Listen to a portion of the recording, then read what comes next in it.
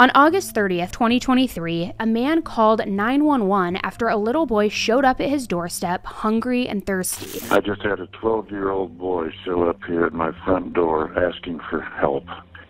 And he's said he just came from a neighbor's house, and we know there's been problems at this neighbor's house. He's emaciated, he's got tape around his legs, he's hungry, and he's thirsty. And he asked us to call the police.